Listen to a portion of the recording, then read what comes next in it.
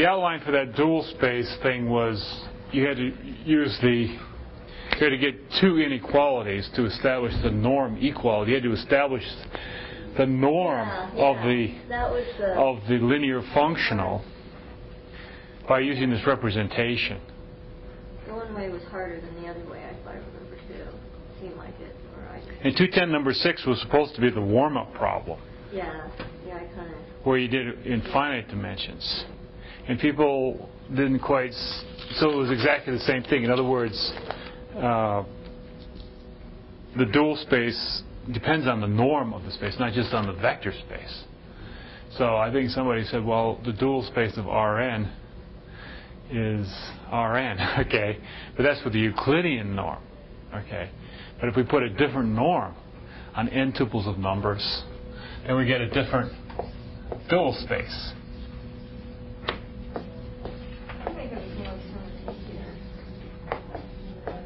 Well, anyway, have a look at the solution and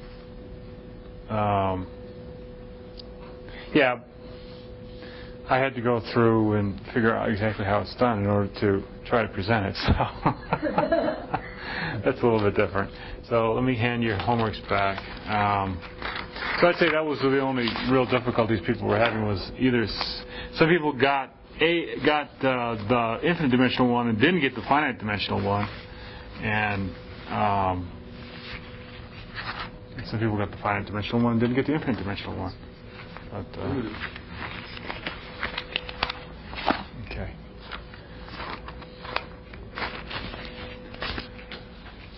So where we are kind of is we did the projection theorem, and I want to get the consequences of that projection theorem. Talk a little bit about Fourier series today. I like Fourier series. Fourier series are cool. Have you had PDs? Yeah, and I had Fourier analysis, and that's what I'm doing my thesis on. Oh, okay. Okay. Yeah. Well, then you should be the local expert. Well, probably not. That was kind of mess, but we can add. I've got a great book you can do the problems in if you want. It's from 1962, but it's a great little book. Yeah. What's it called? Let's see. Let's see. What is the name of it?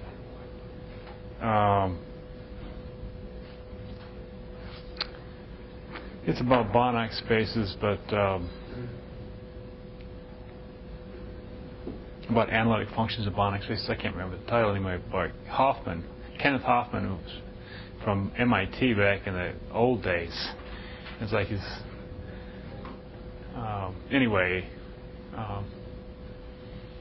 this got in the first chapter called the preliminaries. He basically covers up to the end of chapter 3 here.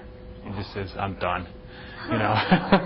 With that. And then in chapter 2, he does a little thing on Fourier series, and what he has, all the good properties of Fourier, he goes through the Fayard kernel, Cesaro sums, and then he doesn't even do the Dirichlet kernel. And he just puts that in the exercises. Okay. So that you can do them yourself, yeah. Yeah, kind of. It's a pretty nice set of exercises. So he makes it pretty. Is it a nice book I should pick up? It's a nice book. That's definitely a nice book. It's a classic, I mean, it's already 50 years old, more than 50 years old. You might be able to. I'll look it up. It's a nice thin book. It's got a lot of stuff. It's about, if you like algebra, it's got a lot of algebra in it. But the first 2 chapters might be kind of succinct. And I mean, it references Sigmund and all that. Anyway, it's nice to look at anyway. You might want to look at it. Yeah, after doing 2.6 and 2.8 in that last problem, and I thought, could that be true? No, I mean, it was just like a few lines long, and I thought, no. I think it's called Banach spaces of analytic functions or something like that. Banach spaces of analytic functions? Yeah, I think that's what it's called. But anyway, you won't have too much trouble finding it. Kenneth Hoffman. This might be useful for me. 1962. It's an oldie. Okay. Let's go back and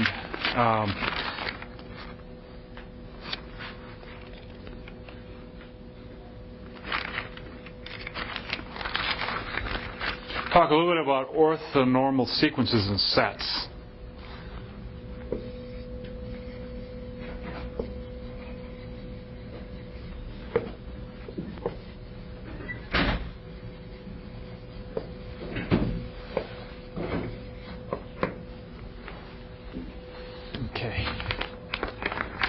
There's some notes and some homework solutions and some homework problems.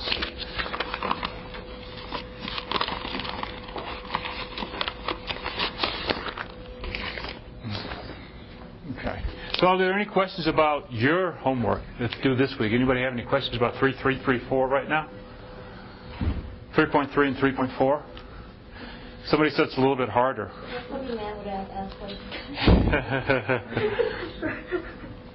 Okay.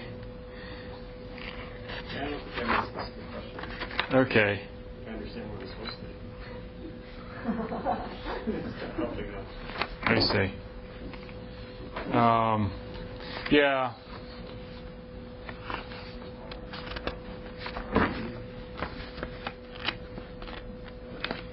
Okay. Yeah, well, maybe the orthonormalization I'm going to do will help you a little bit. I got that. You got that problem before. Okay. Okay. I noticed that people were able to use the continuity of the inner product. I didn't actually go over that lemma. But except that I guess I did it in essence a while back. And I was talking about the norm. Was I not supposed to use that? No, you were supposed to use it. Oh, okay. Continuity of the inner product. I just hadn't gone over it. And I just noticed that I hadn't put it in the notes. But people were able to use it, so I'm not going to go through that again. At least, no questions at all on the homework at all this week? Is it going to be doable if you don't have any questions? I'm still behind this week. Okay. I forgot to bring my book down here today. Okay, I might need to look at it. Matt just said it was harder, so I thought, oh no. Have you guys looked at it? No. I am good stats. Yeah, I have a test and I'll be good tomorrow. Okay. All right. So everybody's just going to swing it. Okay, well, let's do a little orthonormalization. I guess I better talk a little bit about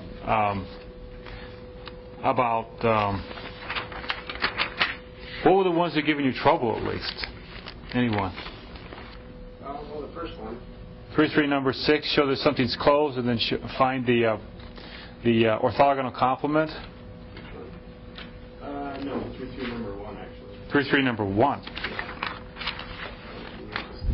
And that had an answer in the back of the book, or at least the hint. Wasn't helpful. Oh, okay. It made sense. Okay, here's what's going on. So basically,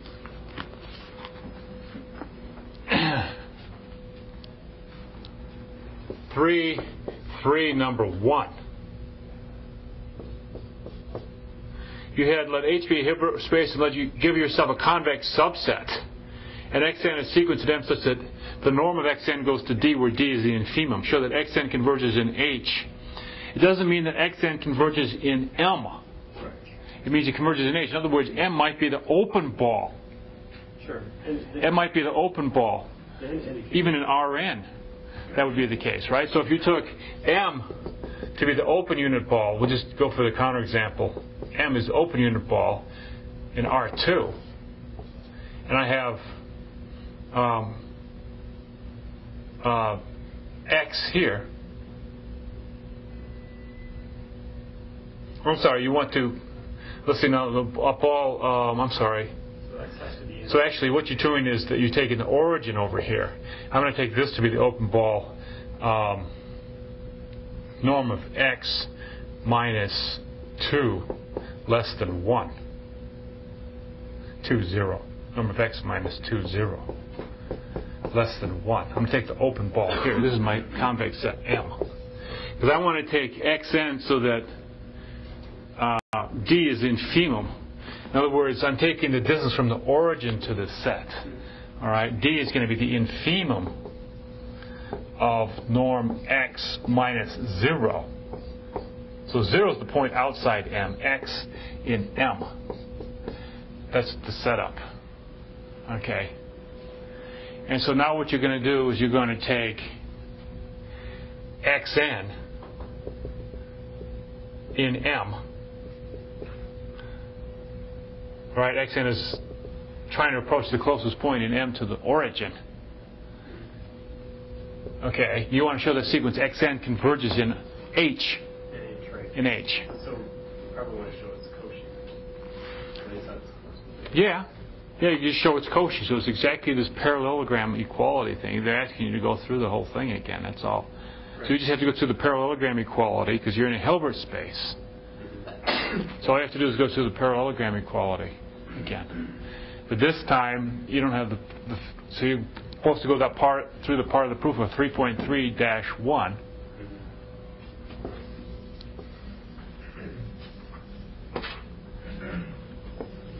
Parallelogram equality argument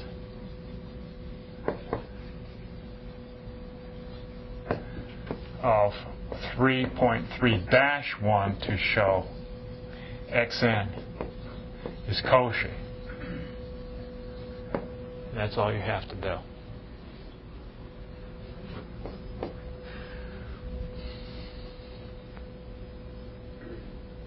Okay.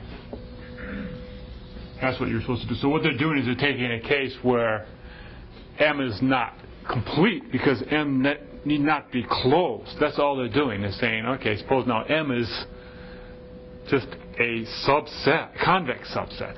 You're still going to use the convexity. But in that parallelogram equality argument, you did not use that M was closed. Okay. Or complete in its own right. Okay? You understand what I'm saying? Yeah. You only use that it was complete when you actually went to the limit of yn. Right. Okay. So that's exactly the problem. So they're just asking you to retrace the argument. Make sure you can do it. Does that make sense with the hint? Is that consistent with the hint in the book? Yeah, I got that far. I did. Okay. Yeah, that parallelogram equality business. I thought you all kind of grokked that last time, but I'm not sure. Maybe you didn't. You said, oh, that's nice. I think you appreciated that. That it didn't hold if you weren't in an inner product space. I think I got that point home. Yeah, we had a problem last time. Yeah. Okay, so now you have to just make sure you got the inner product case salted away. All right. That should only take a couple hours.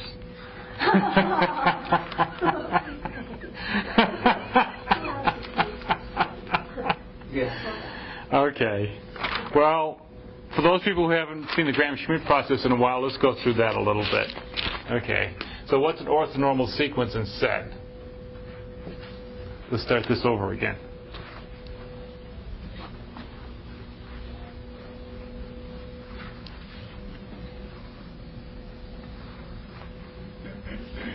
I'm having to slow down a little bit because I don't want to get too far ahead of you all. I'm having trouble keeping up. So, an orthonormal set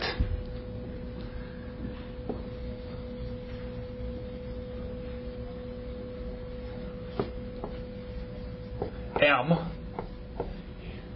in an inner product space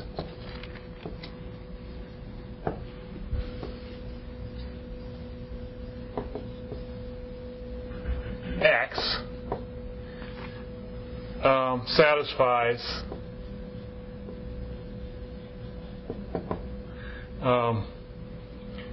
X, Y, the inner product is equal to 0 for all X and Y in M, okay, with X under equal to Y,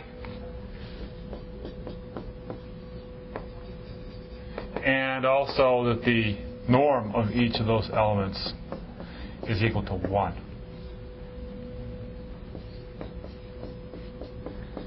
Okay, so we think of an orthonormal sequence usually, but the Hilbert space can be bigger than that. You can have an uncountable number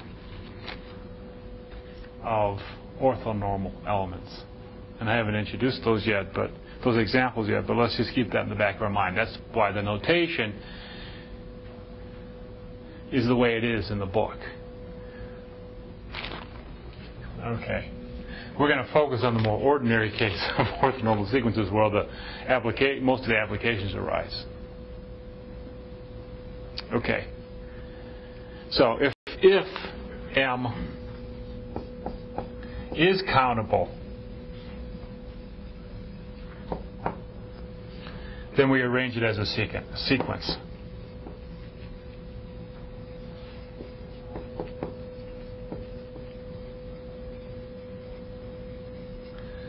E1, E2, E3, and so on. Okay.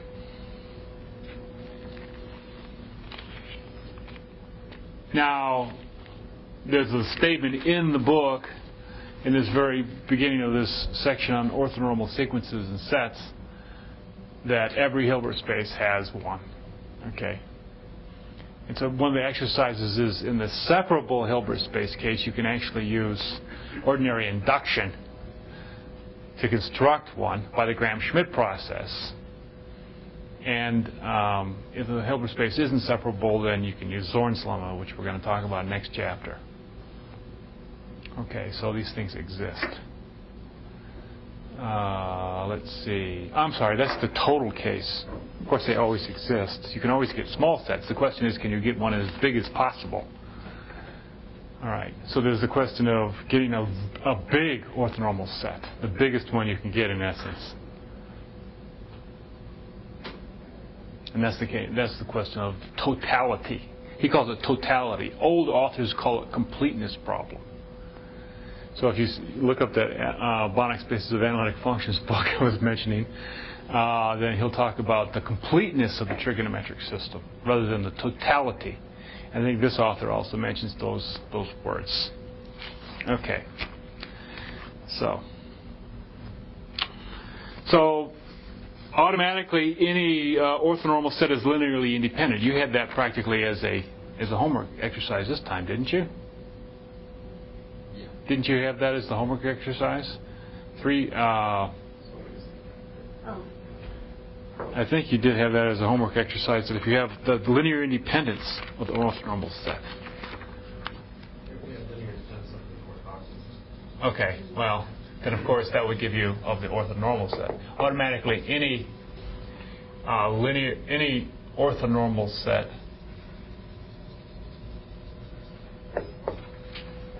is linearly independent. That means if you take a finite linear combination of elements from the set that's equal to 0 as a vector, then all the coefficients must be 0. It's always defined in terms of finite linear combinations, so there's no infinite linear combinations in that definition. Okay.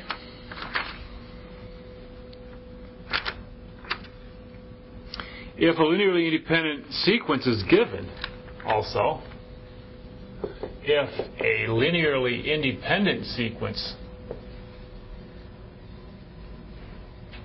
I'm just going to talk about sequences here, sequence is given, it may be converted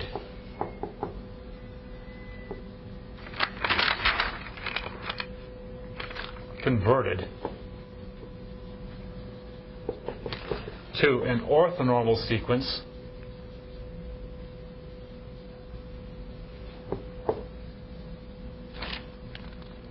E1, E2, and so on, with the property that, I'm sorry, if a linearly independent sequence, I give it that a name, x1, x2, x3, etc., is given, it may be converted to orthonormal sequence E1, E2, and so on, with the property that the span of the first n elements of the linearly independent sequence that was given is equal to the span of the first n elements of the orthonormal sequence for all n.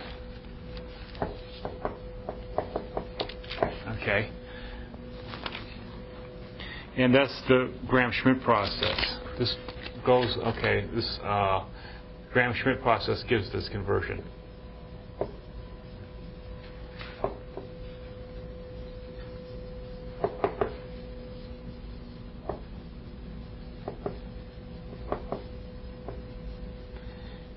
Okay, as follows. Let's just have an example. And so then I think I'll work with, since we're not going to work with the Hermite system much except in one extra credit exercise, I'm going to work with the Hermite system. Okay, so consider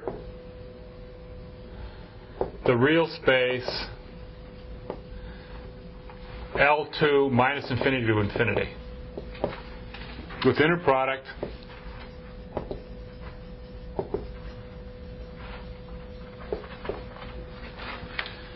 x, y, so no complex numbers in this one, integral minus infinity to infinity, x of t, y of t, dt. Okay. There's also another way to do this is with a weighted inner product, is to put an e to the minus t squared in there. Okay. That's a different space of functions, but so in other words, L2 means that here that means that if I integrate the square of the function from minus infinity to infinity, then the integral converges. Okay, so this is integral instead of all x, such that integral x of t squared dt is finite. And actually, these are supposed to be the Lebesgue square integrable functions. Okay. But just okay, we're not doing the Lebesgue theory in this course, so you sort of have to say, well, I think I know what you're talking about. Okay, I can extend the integral from the Riemann integral to something a little fancier. Okay, and you'll have that course someday. Okay. So in fact, the way the author is dealing with this is he basically says, well, he just has this theorem on completion. He has a general construction for completion. It's in chapter 1, it's in chapter 2, it's in chapter 3, okay, for metric spaces, for norm spaces, and for inner product spaces. He just repeats the same theorem over and over and over. Basically, say you can take any space that's not complete already in this metric, okay, and complete it. It's the standard smallest complete space that contains the space. Go ahead. Oh, so he just kind of implies the measure theory without... Well, yeah, he says this, and he says that if you actually, then the theorem is that with the Lebesgue integral, that is the completion. Okay. So he takes, if you've done the reading, he takes the continuous functions on the unit interval. Okay, and he can define this inner product just like this, only does integral 0 to 1. Okay, that gives you an inner product on continuous functions. That's not a complete space with a norm given by that inner product. C01 with the max norm is a complete Banach space, but with the inner product norm, it's not a complete space. Okay. Right. And so the standard completion, which is there's a recipe for the completion, turns out to be these Lebesgue square integrable functions on the unit interval in that case. All right. Here we're taking Lebesgue square integrable functions on the full line. Okay.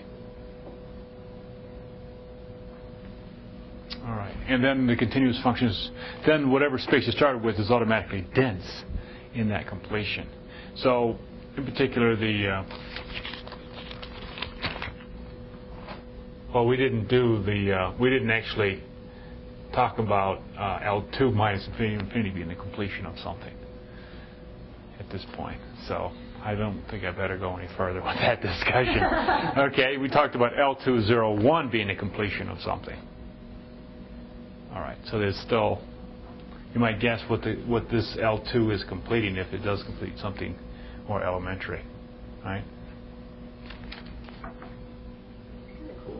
Yeah, I mean, I guess you could take continuous functions to square integral is finite. That must be the completion of those, right? I mean, if we were going to guess.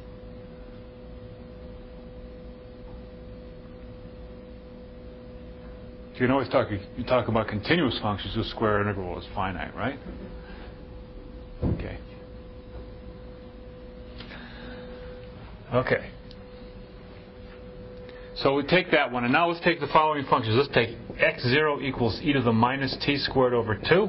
Let's take x1 equals t e to the minus t squared over 2. And x2 equals t squared e to the minus t squared over 2. Okay, those are linearly independent functions, okay, that are all in this space. Okay, let's do the Gram-Schmidt process. Okay, let's find an orthonormal set of functions, E0, E1, E2, that span, so that the span of E0 is the same as the span of X0, the span of E0, E1 is the same as the span of X0 and X1, and the span of E0, E1, and E2 is the same as the span of X0, X1, and X2. Okay. Okay, the Gram-Schmidt process. It takes E0 is simply going to be X0 divided by the norm of X0. That's going to give you a unit vector, and of course, that's all E0 will be then. And so what does that come out to be? That's e to the minus t, the function e to the minus t squared over 2 divided by the norm of that, which is square root integral minus infinity to infinity e to the minus t squared dt. That take e to the minus t squared and multiply it by itself. It gives me e to the minus t squared over 2 times e to the minus t squared over 2 is e to the minus t squared. So what is this integral? You have to look that up in a table of integrals or something. It actually does the integral in the book, I think. I think you can use some of that. It's the square root of pi. So this comes out e to the minus t squared over 2 over the square root of the square root of pi. Okay, so which is, so you get this weird fourth root of pi in here, 1 over the fourth root of pi, e to the minus t squared over 2. That's what E0 is.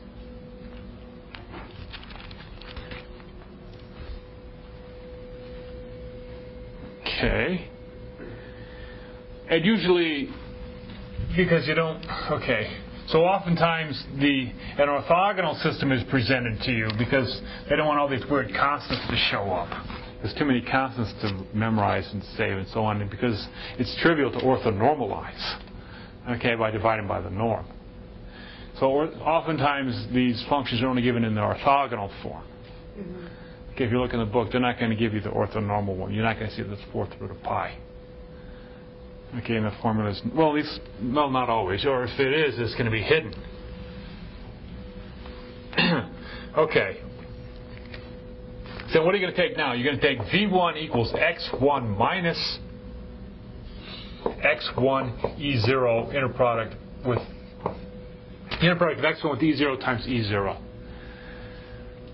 Now that's automatically going to be perpendicular to E0 because E0 was normalized, right? Automatically, V1 inner product E0 equals X1 E0 minus X1 E0 E0, which is X1 E0 minus X1 E0 times 1 equals 0. Okay. So V1, I'm just recalling why we take V1 this way, why this formula is natural. It involves E0, which is in turn just the normalization of X0, and X1. So there's a linear combination of X0 and X1.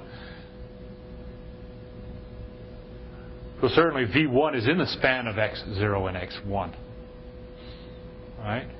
But it's also perpendicular to E0, therefore it's linearly independent of X0. So you have something in the span of X0 and X1 which is linearly independent of X0. That means you're just getting that E0 and V1 span X0, span of E0 and X1, which is already the span of X0 and X1, equals the span of E0 and V1. Okay. And now I'm going to normalize V1. So I have to calculate V1 and then divide by its norm. So I'm going to have E1 is the V1 divided by the norm of V1. That's all it is. So I'm going to, in one calculation, I'm going to go ahead and write all this thing down. Okay. So this is x1, which is t e to the minus t squared over 2, minus 1 over the 4th root of pi, integral minus infinity to infinity. The 1/4 root of pi comes from this one E0, and then I'm going to get another 4th root of pi from another E0. So I'll just write it all down. x1 is t e to the minus t squared over 2. Then I have another e to the minus t squared over 2 dt, and then I have another,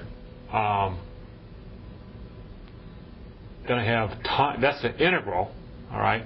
So that's the inner product. One of the 1/4 roots of pi came from E0 here. And now this was the x1, right? This is the x1. This 4th root of pi I'm just taking outside the integral. Okay, it came with this one. And then I have another 1 over 4th root of pi. I'm writing everything down even though it's all going to cancel. Just so you can see it. Okay, e to the minus t squared over 2. I should probably put a substitution variable in here, like a t prime or something like that, so you understand that one of the variables t is integrated out, the other one is kept, right? So you can put a t prime here if you want, dt prime, so that you understand that that one is being integrated.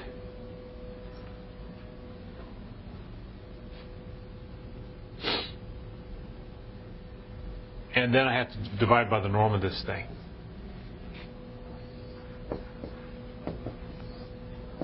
Okay?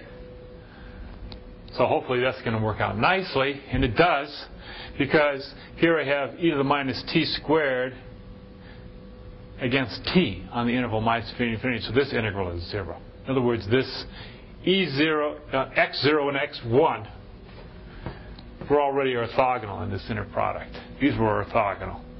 And also these are going to be orthogonal. x1 and x2 are orthogonal. Okay? So already there's a certain amount of orthogonality, but of course x0 is not orthogonal to x2. Okay, so that's where the work is going to come in. So I have E1 is equal to simply t e to the minus t squared over 2 divided by minus 0 divided by the norm of t e to the minus t squared over 2 minus 0. So what does that mean? I have to do another integral if I want to get the orthonormalization.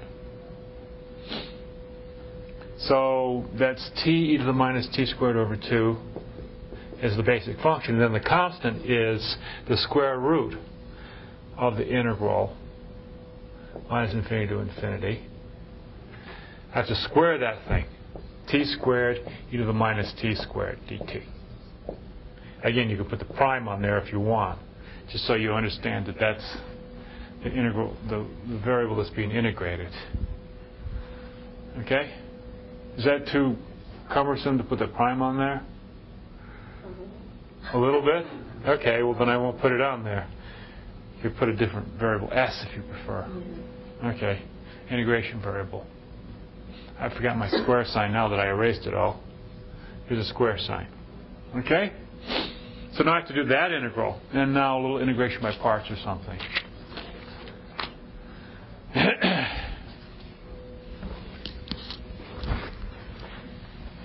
So, there's another 2 hours, right? Yeah, plug it into Maple. Please, download Maple and plug it in. This is fast. Yeah. You don't typically do that either, do you? No, I don't care that much. However it's going to do. I mean, if you can do it faster that way, that's great. Yeah, I mean, I don't know how to do that. It's just, Hope, right? So it looks like I didn't actually do the work here myself. I just plugged in an answer. Okay, I have to do an integration by parts, and I did it somewhere on a scratch paper, it looks like. So this comes out to be 1/2 the square root of pi. Does that make sense? yeah. I guess I could sketch it out on the side here. I needed 2t e to the minus t squared with a minus sign to make that part of it, and then I have a 1/2 t left, integral minus infinity to infinity. Okay. And then if I do the integration by parts, the integrated term is going to go out, so then I'm going to get a plus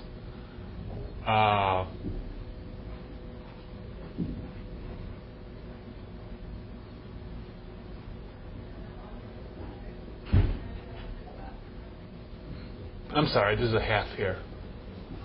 Oh, that's right. It's not d that, it's d. I got the wrong thing. It's d this is 2t e to the minus t squared. So that's what it is. So I get that equal to, this integral is equal to this, which is equal therefore to, the integrated term is going to go out. All right, 0 plus integral 1/2 e to the minus t squared dt, minus infinity to infinity, equals 1/2 the square root of pi. Okay. So, okay, this is a little bit of a boring thing. So you plug this in. So therefore that E1 is equal to t e to the minus t squared over 2 over the square root of 1/2 square root of pi. Okay, etc. Then we'll just write down the next step. V2 is equal to x2 minus x2 E0 inner product E0 times E0 minus x2 inner product E1 times E1. Now you have E0 and E1, so you can just plug in from above what this is. So that comes out t squared e to the minus t squared over 2 minus something. x2 with E0 has a non-trivial inner product. Okay? And so x2, E0, I have to go to E0. E0 was here. x2 is here. Okay? So I have a non-trivial inner product here, and then I have a 0 inner product. Is that right here? Yeah. So this is going to give minus 1 over the 4th root of pi, integral minus infinity to infinity, t squared e to the minus t squared dt times E0, which is 1 over the 4th root of pi, e to the minus t squared over 2. And then I'm going to get minus 0. Because I'm going to get a cubic integral against the e to the minus t squared when I do x2 against E1.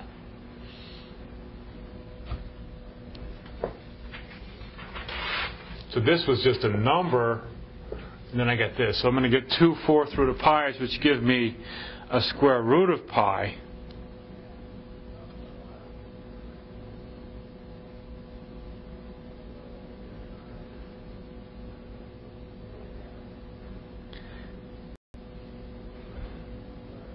Yeah. And then the integral is the 1/2 the square root of pi. So I'm going to get a square root of pi here from these 2 4th roots. One is from the E0 once, and then again from the E0. So I'm just trying to remind you that these constants show up a bunch of times when you follow these formulas. They show up twice. Once here and once there. Okay? So it takes the square root away. One of the square roots away. So I have the square root of pi now. Okay? And then this is a 1/2 square root of pi. So V2, turns out this example terminates quickly because I'm almost done. So this comes out to be t squared e to the minus t squared over 2 minus 1 over the square root of pi times 1/2 square root of pi times e to the minus t squared over 2. Okay. And then you have to normalize it. So this comes out to be t squared minus 1/2 then times e to the minus t squared over 2. Then I have to normalize it. So I won't do that. Okay, so E2 is V2 over the norm. Well, I did it in the notes, so where I had more time and more scratch paper. So then finally, E2 equals V2 over the norm of V2 equals t squared minus 1/2 e to the minus t squared over 2 over the square root. I have to take the square of this thing, which will be t to the fourth minus t squared plus a quarter e to the minus t squared dt. Okay, so now I have to do the integration by parts a couple times to get to t to the fourth business.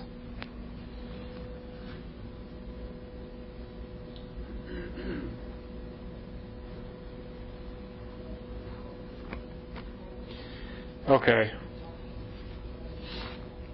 And if you I'll mention what the integration is, that this thing becomes a square root of 3/4 square root of pi minus a half square root of pi plus a quarter square root of pi. It's got to be non-negative, and it does come out to be a half square root of pi again, the whole thing. So all told, you get that E2 is equal to t squared minus a half.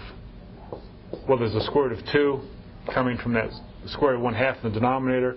There's a fourth root of pi coming, and then I get my exponential e to the minus t squared over 2. And if you actually check this against the formula, it checks with 7a and 7 star.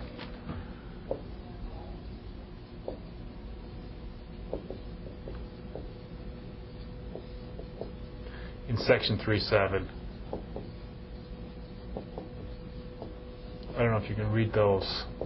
7a and 7 stars. If you want to look up the formulas. Anyway, that's the process. So you shouldn't have any problem doing the Legendre polynomials. It's easier. Yeah. Okay. So now you have some sense of what an orthonormal sequence is. In other words, if I had taken all the, monic polynomials 1, t squared, t cubed, t to the fourth, and so on, and multiplied by e to the minus t squared over 2, they're all in L2, and that gives you, it turns out then if you orthonormalize that sequence of functions, you get an orthonormal sequence, okay, that you can't add anything to. All right. In other words, if you take all of those, all right, and then you take the, call that set M,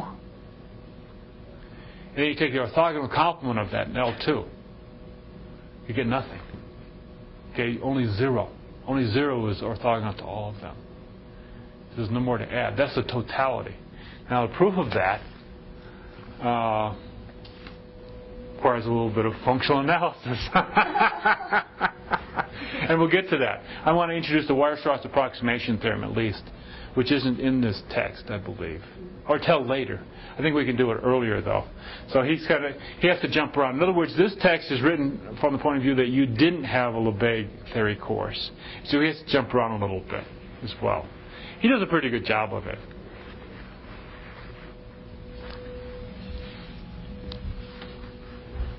But I think we could give the Weierstrass approximation theorem. There are many proofs of the Weierstrass approximation theorem, and I don't like his proof that much. And there are lots of cute ones. There's even one involving probability, which is the one I'm going to give, because everybody here has had probability. Well, you'll get it, probability. I'll give you some probability. No, I've managed to make it this far without any probability or stats, of course, at all. Oh, my God. Not even like Math 310 or anything. I don't know any. I know. Okay. Well. Okay. What's Bessel's inequality? Bessel's inequality is a basic thing that we get.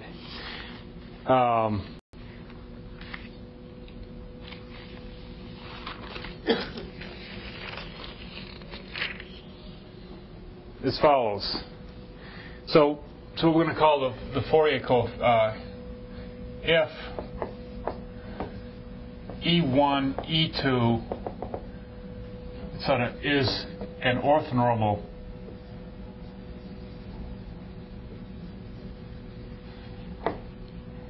set in our inner product space, X, we're not doing Hilbert space yet, then X EK is called the kth Fourier coefficient.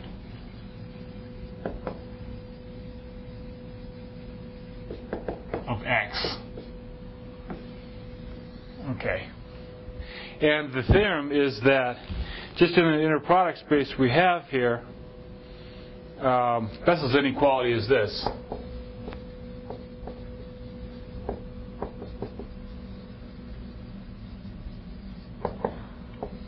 That in any inner product space, X inner product space and so on, inner product space as above,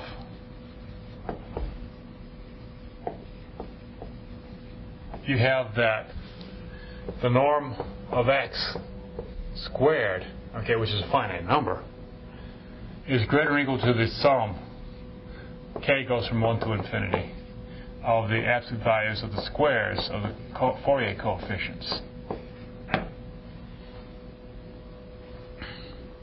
Okay, that's the basic thing. Okay.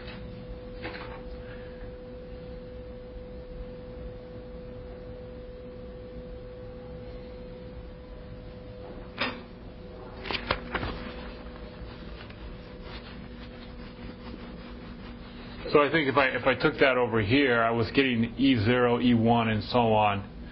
And then I take any function in L2, and I take the inner product with one of these things like this. Here's E2, okay? And then there'd be E3 and so on and so forth. Well, I'm sorry, here's E2. Okay. Take the inner product, take the square, okay? Add up and I get a finite number. Okay.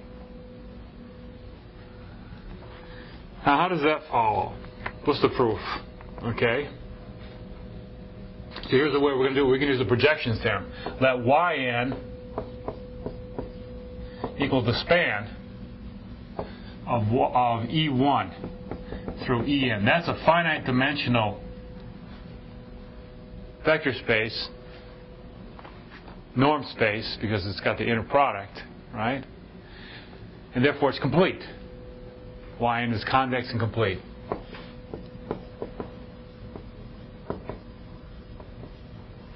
So I can apply the theorem 3.3-1. Okay. By 3.3-1, there exists a unique y in this space such that our given x, such that the distance between x and y is the minimum overall y tilde in this capital Y sub n of the distances between x and y tilde. Okay, that was the notation we used. We were trying to find the distance from x to yn. I guess we call that delta. Delta equals distance from x to the convex set, which in this case is the whole subspace. Moreover, by orthogonality lemma, what was the orthogonality lemma? Would you look that up, 3.3-2, so everybody will, by orthogonality lemma,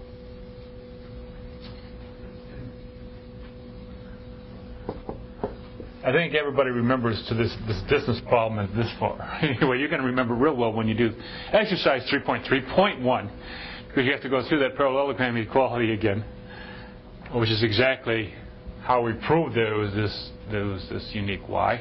By orthogonality lemma 3.3-2, what does that say now?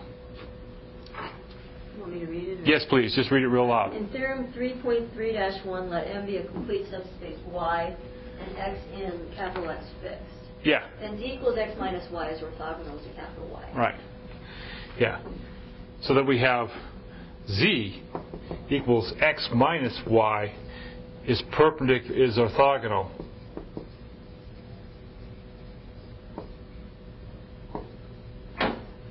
to this capital Y. All right. So we do have it. I'm calling it y sub n because it's n-dimensional, the span of E1 through En. That's what gave us the completeness from chapter 2, right? The finite dimensional norm space is going to be complete. Now,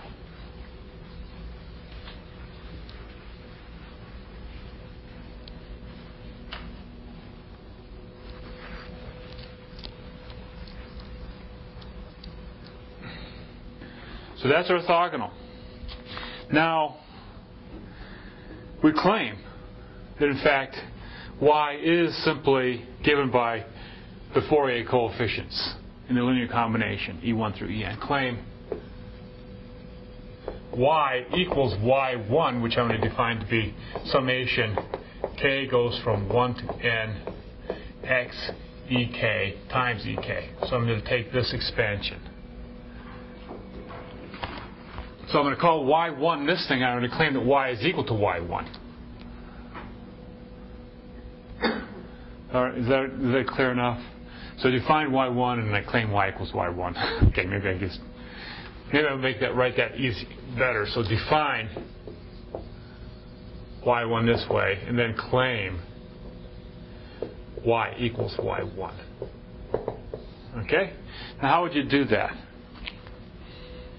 We'll use the unicity of the direct sum decomposition. Okay? Okay, I claim that to prove it, proof of claim,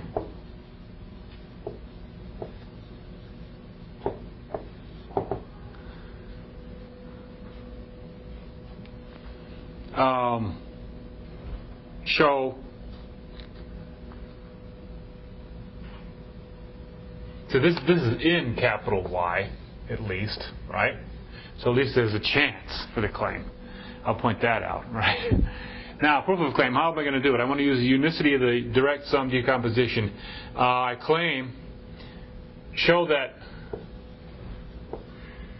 y1, okay, that z1 equals x minus y1, okay, in fact belongs to y, the orthogonal complement of yn. Okay, if I can do that, then I have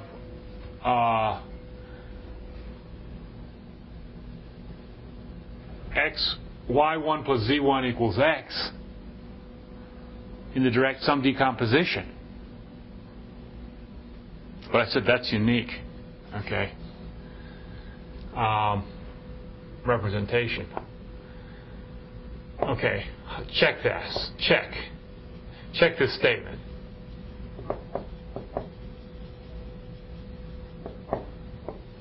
All right.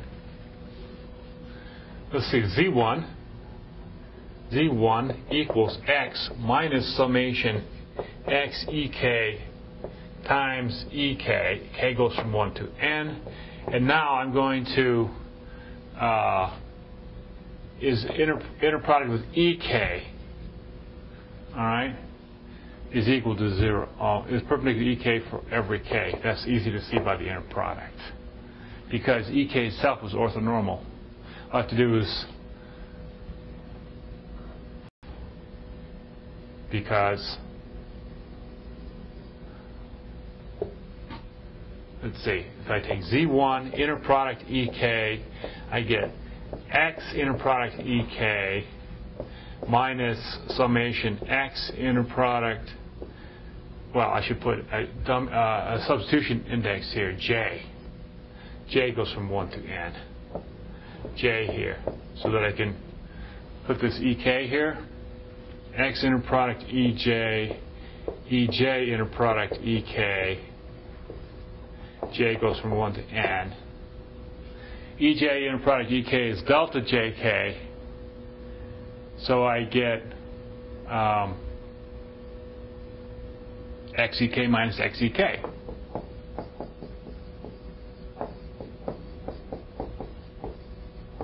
Equals 0. So Z1 equals x minus y1 in fact belongs to the orthogonal complement of yn, but we know that the direct sum decomposition in this context is unique by 3.3-4. Now, if you're careful and you read 3.3-4, it says that in that the hypothesis is that X is a Hilbert space and that Y is a closed subspace of Hilbert space. But the variant of the same theorem is that if X is an inner product space and Y is a complete subspace, then the same proof goes through. Okay. You see, because closed in a Hilbert space was complete. So he stated it for the Hilbert space case, because I guess it's more standard. But there's two variations of the statement of 3.3-4, either closed subspace of Hilbert space or complete subspace of an inner product space. And you still get the unicity in the direct sum decomposition. So I have that X equals Y1 plus Z1, but also I have, X equals Y plus Z for Z equals X minus Y. That was also a direct sum decomposition. All right? Because I already said Z was orthogonal to Yn. And that was the orthogonality lemma. Two direct sum decompositions.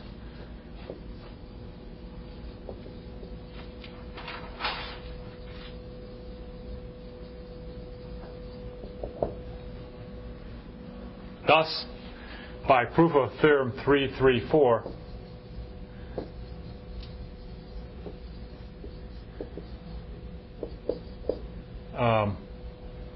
Y equals Y1 and Z equals Z1. Okay. What I said is that I've got, what is the proof? What is the proof? I say I've got these two direct sum decompositions, which I've already established. I already established by the orthogonality lemma that X equals Y plus Z, whereas Z was in Yn. So that means that Z is in Y and perp. So I've got Y in Yn and Z in Yn, in the orthogonal complement of Yn. I've also got Y1 in Yn and Z1 in the orthogonal complement of Yn. So this means Z1 is in Yn perp. Okay? So I've got this. And I've got X equals Y1 plus Z1 because Z was equal to X minus Y1. Okay? And I've also got X equals Y plus Z.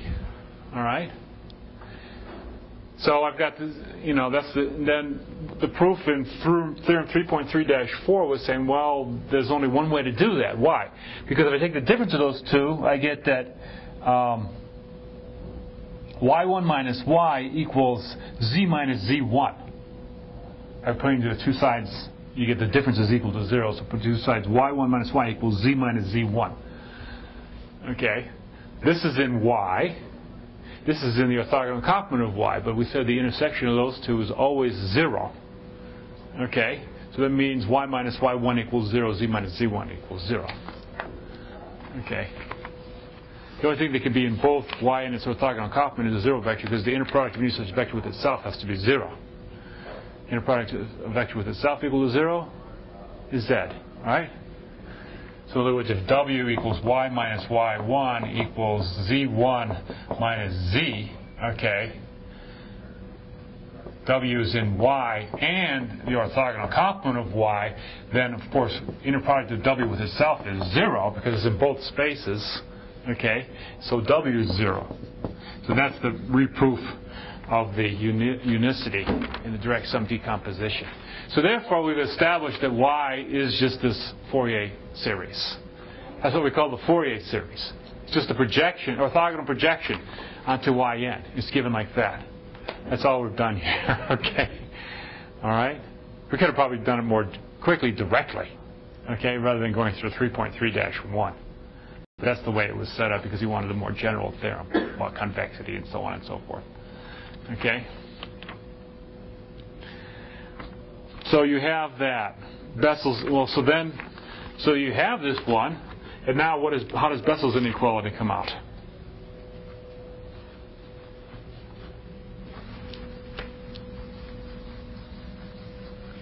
So now, just pull out the Pythagorean theorem, I believe. Okay. So x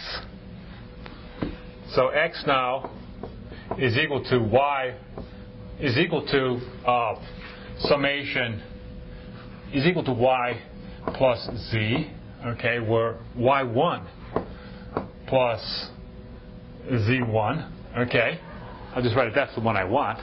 Okay, so the norm of x squared is equal to the norm of y1 squared plus the norm of z1 squared by orthogonality.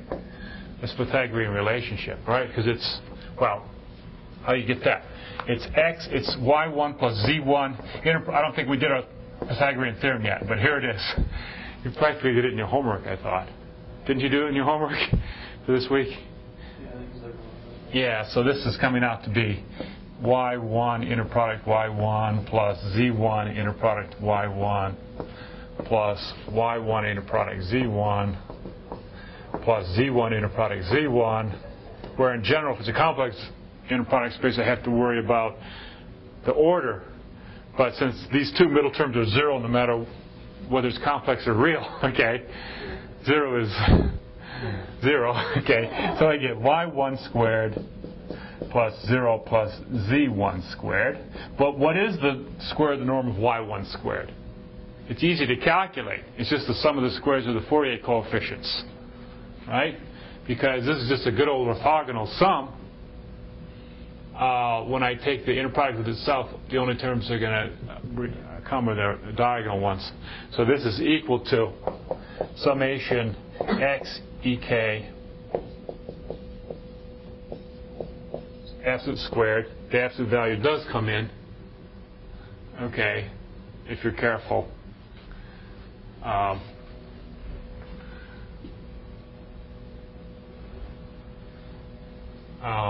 With the complex case, right? Because I'm going to take,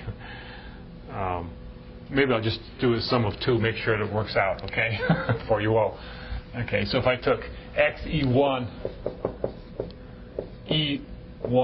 plus x e2, and then I took the inner product of that with itself, a lot of writing. Okay, then I would get x e1. See, if I take this, these are the scalars, right? So the second scalar on the other side comes out with a conjugate sign. e1, all right, plus 0 plus x e2. X e2 conjugate sign e2. Okay. Just make sure we didn't miss any tricks here. Okay. There's all these inner product signs and so on, but that's just the representation of a scalar. Scalar e1 inner product scalar e1. Right? When I pull this scalar out, it doesn't get changed. But when I pull this scalar out of the right side of the inner product, I get a conjugate sign. So this comes out to be x e1 absolute squared plus x e2 absolute square. Okay? So I get the sum of the squares of the absolute value scale goes from 1 to n, plus something left over, which is non-negative. I don't know how big it is. Okay, it might be 0. If x was in the subspace already, that's just 0. And I have a representation of x as the Fourier sum. All right? I mean, one case is that, so here's this yn equals the span of e1 through en. Then one case is, of course, is that x is already in that space.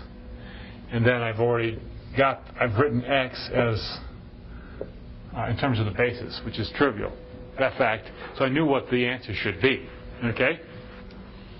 This is trivial that x will be written this way.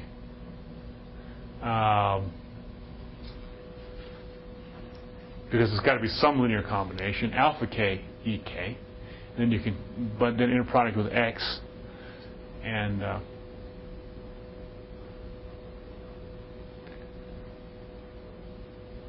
you'll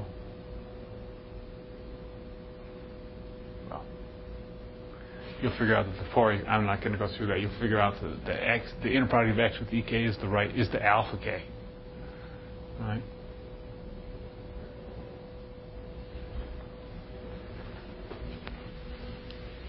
Is that right? So in other words, if x is in yn, let's check this. If x is in yn, so x is equal to summation alpha k ek. Can you all do that? And check that the alpha k, then alpha k is equal to x ek directly. That's easy because let's put it alpha j ej as I did before. That's the only trick here. Okay. And then inner product with ek. Then x ek by inner producting with ek on the left side is equal to summation j goes from 1 to n alpha j ej ek, and that's just the delta again. So you get that alpha k is equal to x with ek. All right. So the infinite series is called the Fourier series. And what we know now is that infinite series converges in L2. I have to do there's a little bit of proof. Okay, that's the content of 3.5-2. And for the context there, we were going to talk a little bit about real Fourier series. Okay, trigonometric sums. All right, so I'll start there next time. But 3.5-2 tells me, now that I have this Bessel's inequality, 3.5-2 tells me that the series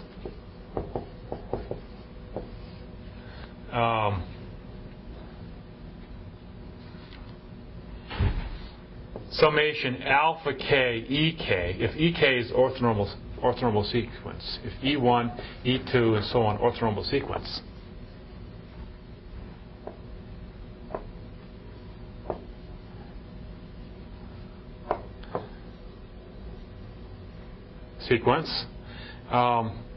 in a Hilbert space now. So now I'm going to go to a Hilbert space. So I'm going to make sure that my space is complete.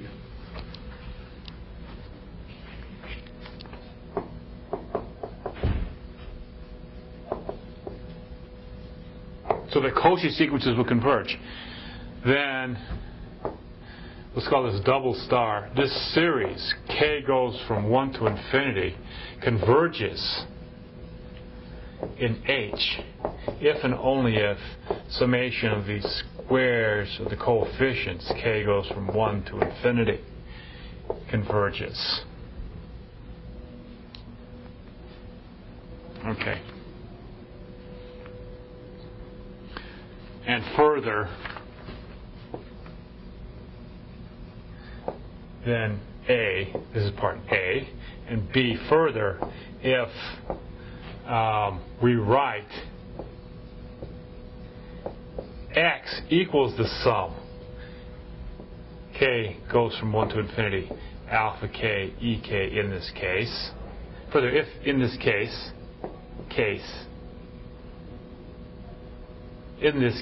if really you do have this condition, one of these two conditions, okay, in this case we write, if in this case we write x is the sum, all right, so it's some limit of partial sums, right, converging in A. So x is something in my Hilbert space, then alpha k equals x with ek. That's exactly the same proof, except for the fact that I'm going to use the continuity of the inner product, exactly like you did in the homework. I have the partial sum is going to x. The partial sum, okay, inner product ek will give you alpha k equals x, xn ek, all right, and then take n to infinity, you get x ek, right? Okay, we'll go through that again next time. Then there's last statement of this theorem 3.5-2. Finally, you can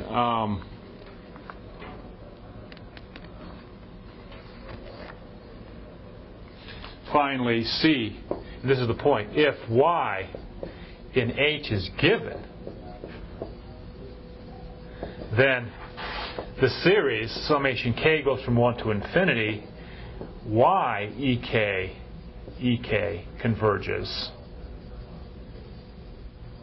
all right, to something, to x, all right, but x not need equal to y, all right.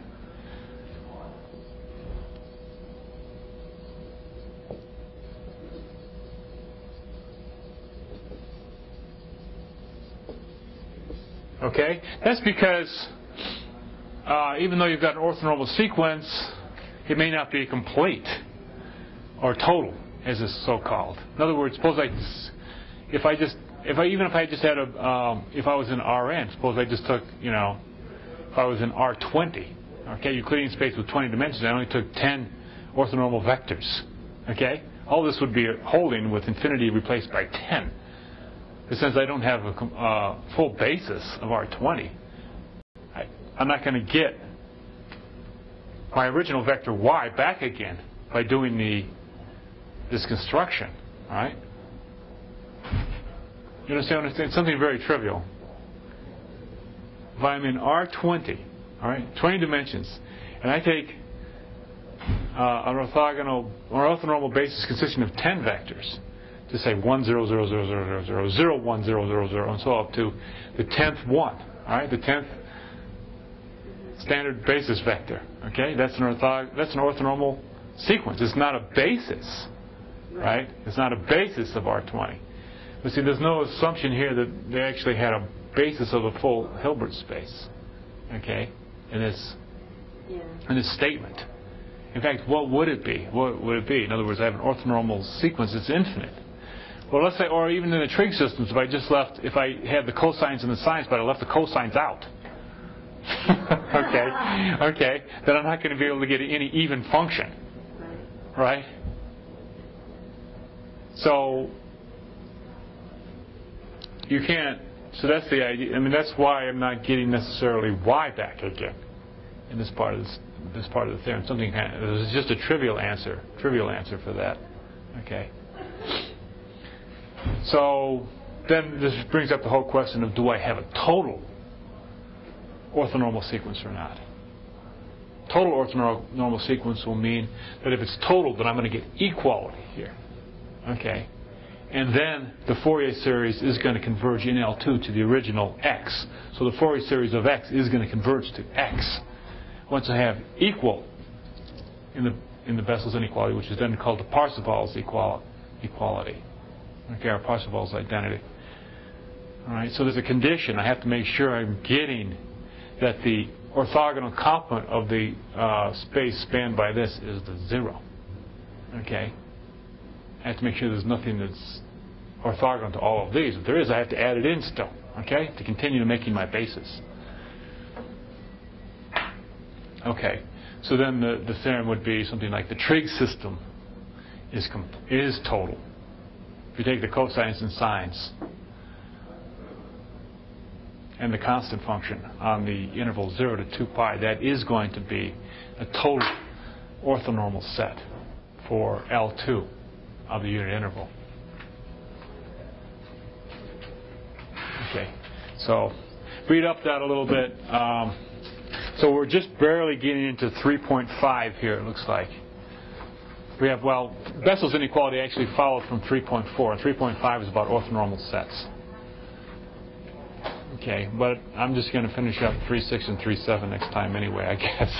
There's not that much to say more about it. Okay, so please bring your questions. If it looks like people are getting a little bit behind on the homework, so what do you think? What kind of adjustment do we need?